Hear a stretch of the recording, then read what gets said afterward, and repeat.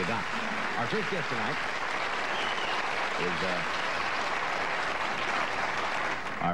is this year's Miss Universe, who entered the title as Miss Trinidad Tobago and won the title from, I think, contestants from 80 countries were in the contest this year. And we thought you might like to meet her. She's a very, very pretty young lady. Her name is Janelle Commissiong, Miss Universe 1977.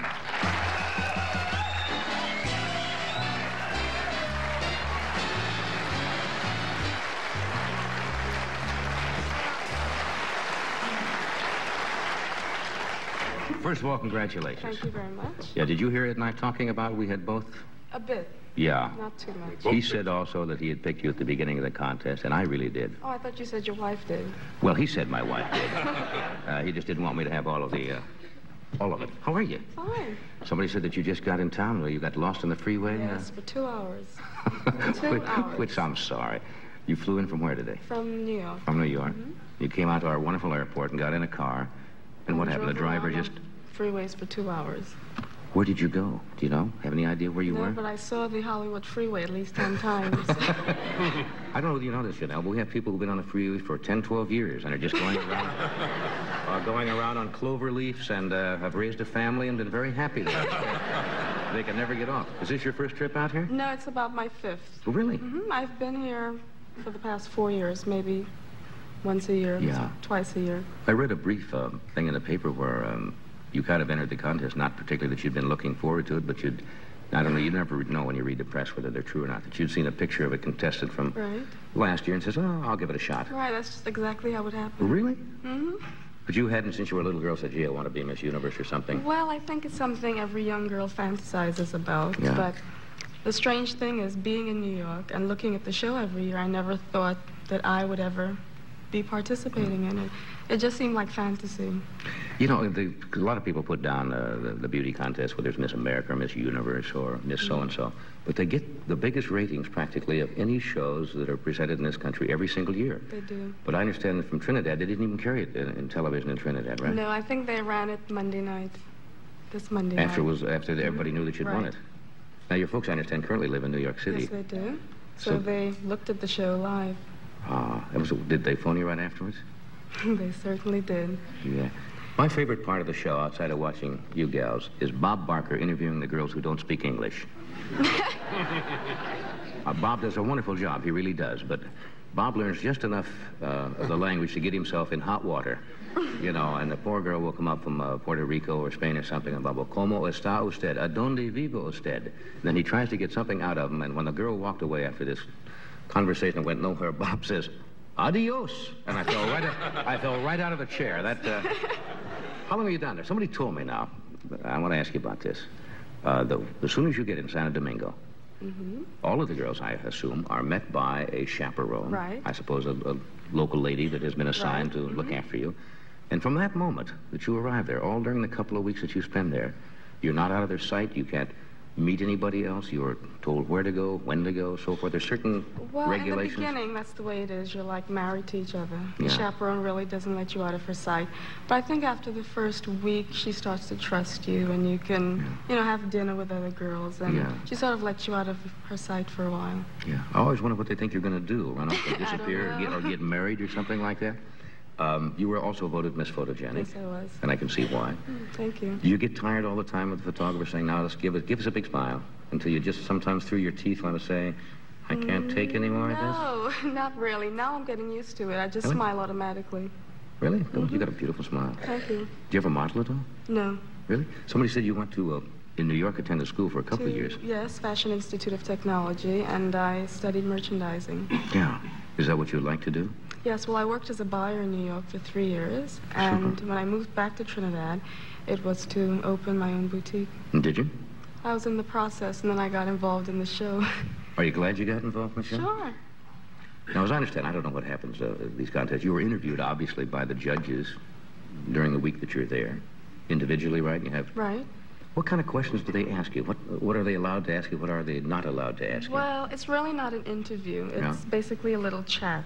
They want to get to know more about you, your personality, you know, how you feel about the contest. And a question they always ask is, do you want to be Miss Universe? It seems like an obvious question, otherwise you wouldn't be there, right? Did they ask you why you want to be Miss Universe? Some do. Right. Some do. But it's more a little chat between the judge and yourself, as opposed to question and answer. Right. So you said you have to do this more than one judge, or? Yes, you have to go to all 12 judges.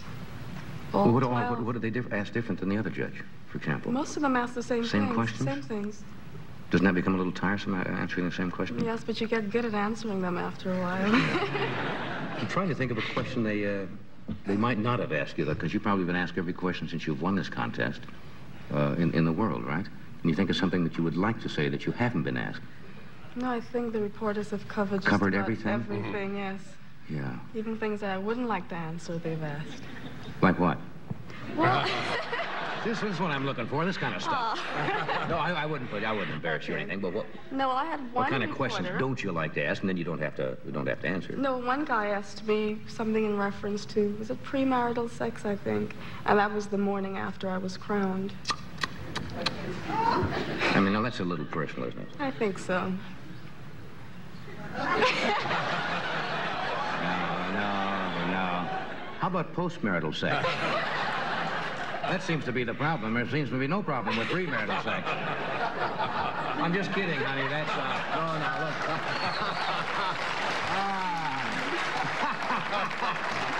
Joanna, my love, a little humor. This is the way I make my living, and sometimes we have to pay in both ends for this job. Think that covers me at home all right? No, it's too easy a joke, and I shouldn't have said that. Well, this may be too personal, too, and you don't have to answer it, Janelle. Did I pronounce your name right, Janelle? Yes. Do you have a current boyfriend, or? Yes. Yeah? Okay. How does he feel? A lot of fellows would kind of be jealous, because now there are going to be a lot of demands on your time. You're going to be traveling all over the world. You're going to be meeting a lot of interesting, charming, provocative people. And,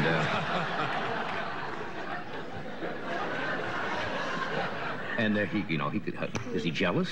Did he say? He's very happy for me and excited, That's but I nice. think he's beginning to get a bit jealous, and... That can happen. Now, for Miss Universe, you get a cash prize. Yes. And a scholarship, I understand? Mm-hmm. A cash scholarship. Cash scholarship. And you travel for the entire year. You travel for a year, right? Mm-hmm. You looking forward to that? Yes, very much. Yeah. Where are you off to first? Do they have a whole schedule kind of set out? Well, I think I have a schedule until the second week of September. Mm-hmm. I go to Toronto on Friday, Right. then to Trinidad, which I'm looking forward to. I'll bet. And then back to Texas, then Colombia, and Venezuela. Now, when you're in the contest, I wonder if you're like the other people sitting at home. Do you kind of sit and look around at the other girls and say, I wonder who's going to be in the finalists? No. You never No. do? Or say, it might be me, or obviously you're hoping that you're going to be in Right. the... No, well, I had about 7 girls that didn't make the 12 that I picked. I thought they would make it. And they didn't make it? They did. Oh, they 7 did out make of the it. 12, yeah. Well, that's very good, because you get to know them there, don't you? Mm-hmm. Is there, now this is a personal question again, I hope you'll forgive me. But the contest is based on beauty, face, figure, personality, poise, and et cetera, and able to handle yourself in a situation. Is there any way that a girl could fake her physical,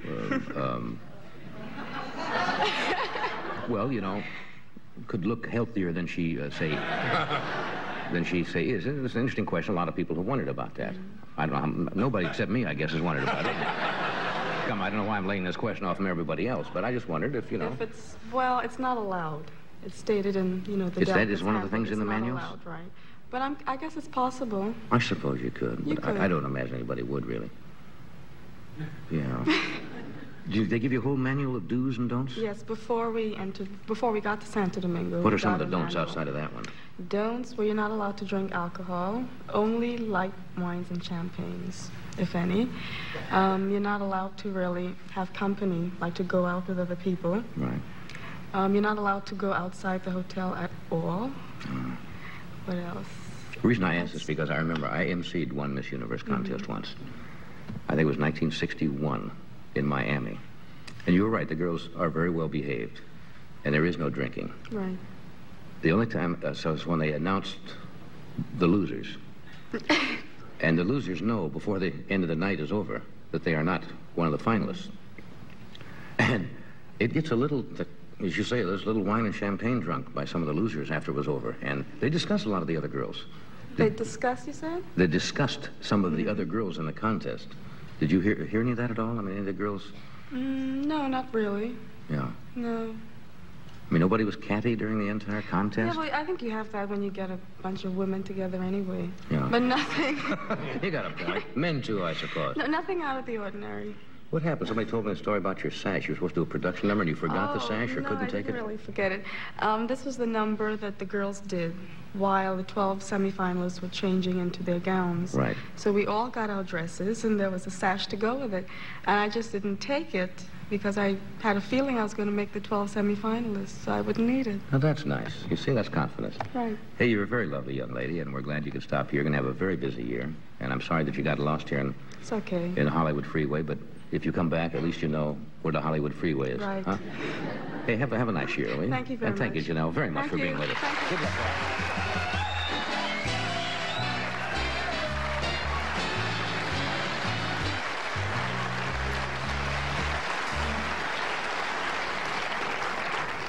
That's a pretty young lady. She really is, and she handles herself so well. You know, that's tough to go out, win a contest like that and be in front of millions of people. It sounds so, it looks so simple when you sit at home and girls walk out and they ask them just simple little questions. You know as well as I do, the first time you appear in front of an audience of literally, now they have about 120 million people watching that show.